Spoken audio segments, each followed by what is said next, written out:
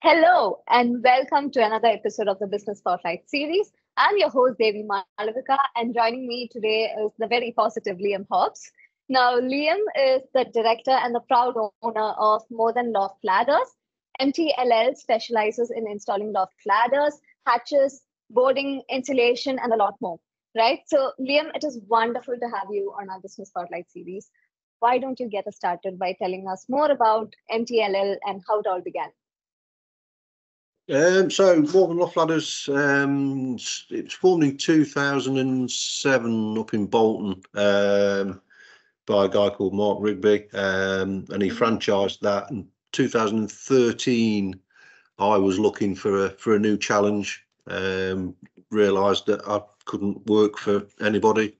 Kept falling out with bosses, and typical sort of entrepreneur thing that you realise that you're unemployable.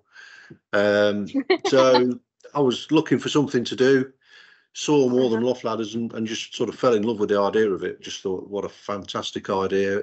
Back then, nobody was doing it. It was a very different market. And, my wife said, you're mad what you're doing. There's never enough lofts that need ladders and whatever. But, luckily she supported me and went with it. And just I worked hard at it because I really believed in it. And after a couple of years, we were at the point where I was having to employ people to help me do the work. And then over time, I sort of grew bigger than the franchise, just through our natural growth. So the sort of next conversation to have was with the franchisor, just saying, where is this going? I'd like to be a part of it and potentially take it over. And so, over a period of a couple of years, things sort of took shape, and we agreed that I'd buy the business off Mark. So that was completed in October 22. Franchisee became franchisor. Wonderful. At that point, I'd grown sort of our business in Nottingham and Derby and Sheffield into a business. We've got 5 installers carrying out the work. We've got a dedicated salesperson doing all the quotes and surveys. We've got somebody in the office managing all the phone calls. We've got an ops manager looking after all the installers. So I'd really turned my franchise into a managed business. Wow. So my wife Kelly, who 11 years ago said you're nuts, what are you doing? She's now running that side of the business.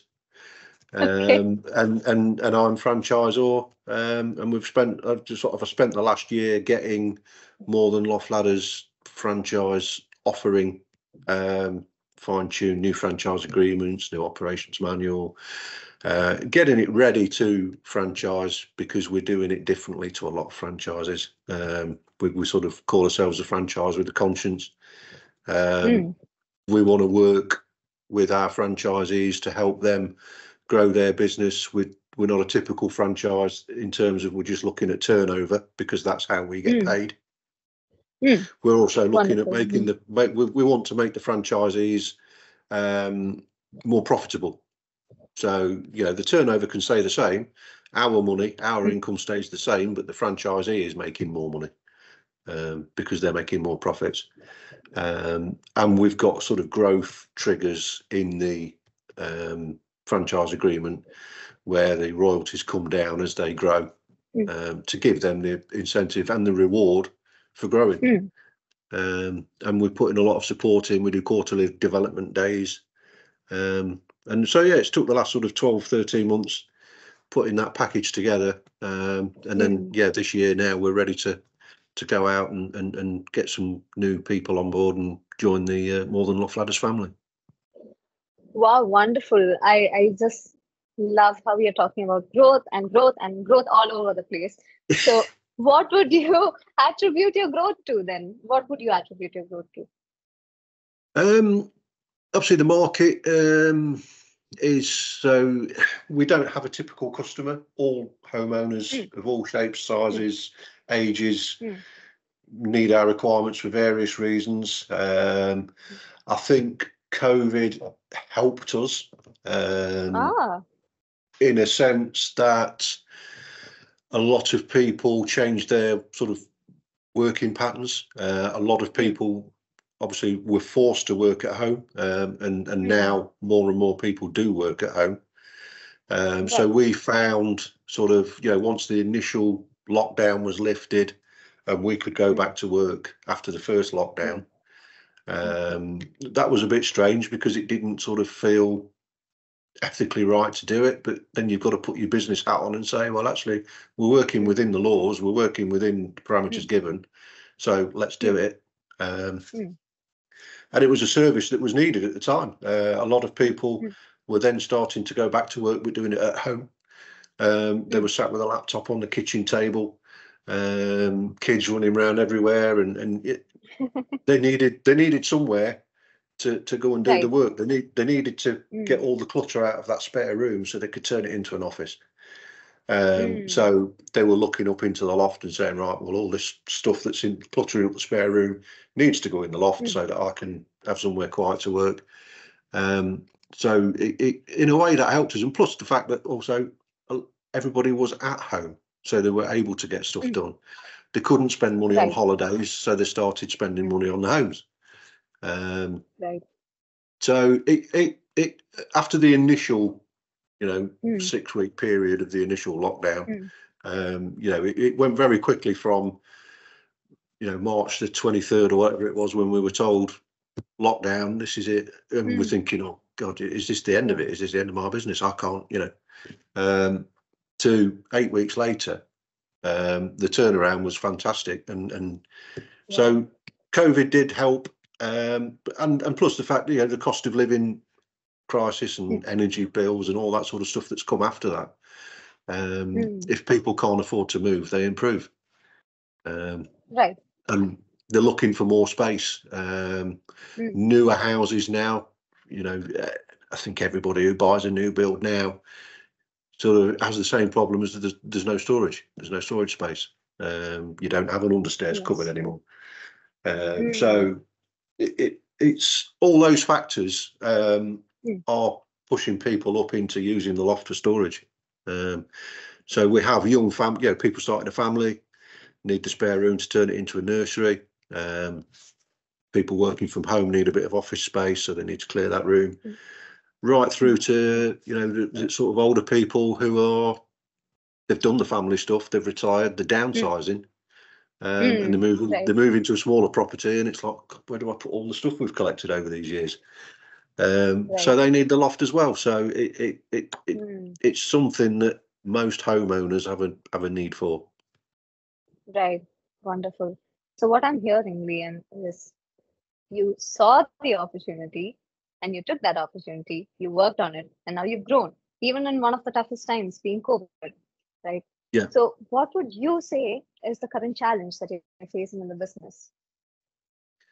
So the current challenges at the moment are increased competition. So the loft boarding industry, as I said earlier, back in 2013, there was very few people doing it. And now, there's a lot of people doing it. There's some companies that have sort of set up and doing very well, and they're very reputable. Competition's a good thing. You need competitors out there to keep you honest, keep you on your toes. There's also a lot of people out there who just see it as a way of earning a quick buck, and they're not so good. But they get found out. We don't need to worry about things.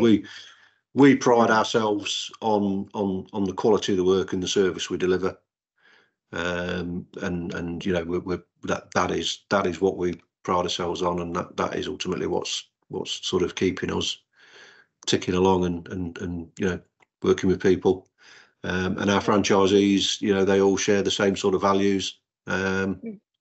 It's quality over price.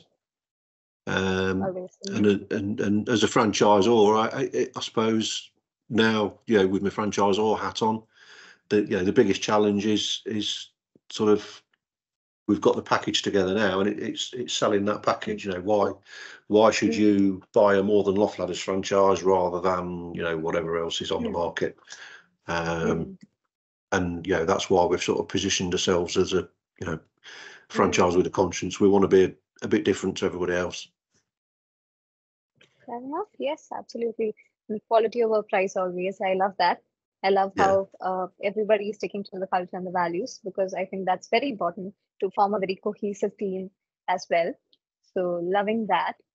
And I also happen to notice, and I'm putting this out there because I found this very interesting and I loved it. I'm a fan. So I happen to notice from the blog on your website that you're a certified mental health first aider. And Yes. I just loved it, Liam. I'm putting this out there because I just want to know, has it helped you professionally? And if so, how?